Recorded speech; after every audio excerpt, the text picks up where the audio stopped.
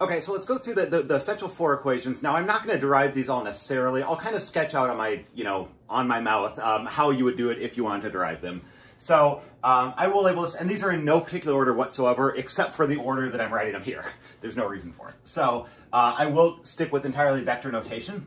So if you have some velocity at a current time, and if you knew the velocity at some previous time, what would you need to know to calculate that later velocity? Of course, the acceleration and the time. So the velocity at current time was equal to some initial velocity plus some amount of acceleration for a given time duration. Now, this should really be delta t, but I'm taking the reasonable approach that we're beginning our timer at 0, so that, delta t is just the same thing as the time that reads on your clock. Now, if your timer began running at, 5 minutes past the hour, you obviously need to make that correction. The other thing with all of these equations are going to be assuming that the acceleration, if there is any, will be constant. So you're not going to be like changing from 1g to 2g's to 3g's as you go on. By the way, where does that equation come from? Think about that for a moment. Pause it. Unpause it. This equation comes from our definition of velocity. And specifically, when we define velocity, and then we integrate that velocity over a... no, I'm sorry, I take that back. This equation comes from our definition of acceleration, the derivative of velocity. And when you integrate acceleration over time, you get this equation here. So that's left as a proof to the reader, but it's essentially the same thing as I drew up just previously with the connection between displacement and velocity. The second equation now, so I misspoke just previously, this comes from the definition of acceleration. The next one, now all you have to do is integrate both sides of this from some initial to final time. What you find here is x of t equals x naught plus v naught of t, or v naught times t, so whatever the initial velocity was, plus, and you should all know this now, a half t squared. Now, to be clear, both of these equations and both of the next equations are vector equations. And I'll just very quickly write up what that means once I get done with the other two, because it'll apply for all of them. But this equation applies in all four directions. You can put a subscript x in front of everything, or just, the letter x. You can put a subscript y in front of v naught y, ay, and so on. And this equation, again, comes from just integrating this with respect to time, and that's what you get. And by the way, the x naught and the v naught there are actually your constants of integration once you run once you run the velocity through that integral. I hope that makes sense. So the next equation here is a somewhat weird looking one. It says that the distance, actually let me write it like this, the displacement undergone during some time interval, so x final minus x initial, for example, is going to be given as 1/2 your initial velocity plus your final velocity times t. Now, when I don't have a subscript, what I mean by that is it's the same thing as that. I'm just not including the parenthesis t. It's the velocity evaluated at the final time at the end of the interval, not at the beginning time. And that's that displacement during that exact same time interval. Why does this one make sense? Because in this case here, this thing here, if you knew the initial velocity and the final velocity, if it's gradually increasing or gradually decreasing at a constant rate, this is just simply the average velocity. So here, the average velocity times time will give you the displacement. That's the definition of velocity or average velocity under some constant acceleration. And fourth, this is the one that I'm not going to derive at all here, but this equation says that your final velocity after some time interval squared, and now if you want to view it as a vector, what you do is you take that vector dotted with itself, is equal to v naught squared. And again, what we actually mean here, so let me do this here. This is a better way to do it. the magnitude of the final velocity squared equals the magnitude of the initial velocity plus, the way you see it in 1D kinematics is 2a delta x. Once we take this in a proper vector form, both acceleration and displacement are vectors. The way to multiply vectors properly is the dot product. So here's our 4 equations of kinematics. Each of these allows us to solve a slightly different family of problems. And the way that I set this up in a classroom here is I create a cool chart that shows us how to use these in any given situation. Now, before we do that, I had one more thing to mention, and that's the fact that when I write these equations as vectors, I just want to show explicitly what that means. And I'm just going to show, for example, number 1. It's the easiest. And I'm going to drop the parenthesis t here. So equation number 1 actually means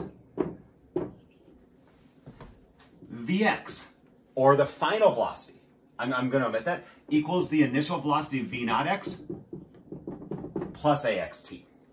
Same thing in the y. Again, if I don't include a v naught subscript, that's the later or the final velocity. Anyway, the final y velocity is the initial y velocity plus ayt. The final z velocity is the initial z velocity plus AZT. So that's what I mean when I write this equation as a vector. It's strictly 3 equations that it works the same no matter whether you're looking at x, y, or z. And in fact, you're allowed to rotate your coordinate system any arbitrary angle, and these laws are guaranteed to still hold. That, my friends, is one of Einstein's essential assumptions, that physics holds no matter what reference frame you're looking at. So that's a really deep statement. So anyway, let's go ahead and take these equations here, these 4 equations, and I'm going to make a chart of this. And so I'm going to set this chart up here, and we'll come back in a moment. All right, so back over here to camera 2. Now, what you see is I've gone ahead and drawn kind of a grid on the right. So for each of the 4 equations, I've made, actually it's 5 columns here. And specifically, these are going to refer to the variables that we use. So take a second and count up all the unique individual variables that we have here. And so pause it and just figure out how many individual variables do you want to write up on the headers here, because that's what we're going to do. Okay, so let's go ahead and start with, actually the easier one. Let's look at equation number 3 to start. Notice that here we're dealing with some displacement. And I'm just going to go ahead and write that right here. So we have some displacement. Now, I'm not going to write vector symbols and everything. It's understood that all of these are 3-dimensional variables now. So we have a displacement. We have some initial velocity here, v naught. So I'm going to write that here, v naught. We have some final velocity at a later time, t. We have v. We have time. And I'm actually just kind of, to keep the train going here, I think you see what the missing one is here. Notice that equation 3 does not include any instance of acceleration, whereas equation 1 includes acceleration, equation 2, and equation 4. And that's really kind of why this table makes it really easy, because when you look at each of these variables, with the exception of 1, you'll find that each of these variables are found in only 3 of these 4 equations. Now, what's that exception? In all 4 cases, it's assumed that we know the initial velocity coming in. Now, if you don't, there's certain things you can do. For example, you can pretend that you know the final velocity and then rewind time to find the initial. But I don't want to get into specific examples here. The point is, though, it's always assumed that we're going to need, or that we know, or that we have access to the initial velocity vector. So what I'm going to do here is I'm just going to go ahead and make a, actually, let's go through this here and I'll explain what I'm going to do. So let's go ahead and look at equation number 3. We've already identified we have a delta x, a displacement. We have a v naught, an initial velocity. We have some final velocity, and we have time. So basically I make a check mark on each of the variables that we have in that equation. Notice that we're missing the acceleration. If we take one look up here, we have some initial velocity, we have a final velocity, we have acceleration, and we have time. Equation 1 doesn't tell us anything about displacement. Now, if you look here, is there a displacement in equation 2? Yes, there is, but it's hidden. You have to swap them around a little bit. When you subtract x naught from both sides, the left-hand side just becomes the displacement. So we do, in fact, have a displacement. We have an initial velocity. We have an acceleration and a time. We have no mention of final velocity in equation 2. And do equation 4 by yourself. I'll just x out real quickly here. X, x, x, x. So the way that we use this chart now, and this is kind of a nice thing to, as long as you can somehow memorize these equations, which they're not that tough to memorize, you can always recreate this chart once you write them down properly. And if you're ever given a situation where, for example, you're given, let's say the initial velocity, the acceleration, and the time, and you're asked for the final velocity, this chart here is essentially a foolproof way to be able to figure that out. So let's just go through that exact situation, and I'm going to write down the equations or the values, the parameters that we know. We know what V naught is. Oops. We know what A is. We know what T is. So that equals something. This equals some value. T equals some value. And our final velocity is the unknown. So each of these is assumed to be a known value there. So typically when I write a problem, the first thing I do is I write my knowns and unknowns, just to be clear, because when you do that, when you look at all 4 of these, what I'm going to do here is now I'm going to go through the chart and I'm going to eliminate the equations that don't deal with any particular value. So first of all, V naught, that's never going to be a limiting factor. But when we look down to A, the A column, the acceleration, turns out that equation 3 does not help us to either find or use the acceleration if we know it. So I'm just going to kind of put a negative next to equation 3. Equation 3 is not relevant because we don't have anywhere to put our acceleration. Then we look at the time. We look down here. The 4th equation doesn't make any mention of time. It will never help us solve the final velocity if we know the time because it doesn't appear on the right-hand side.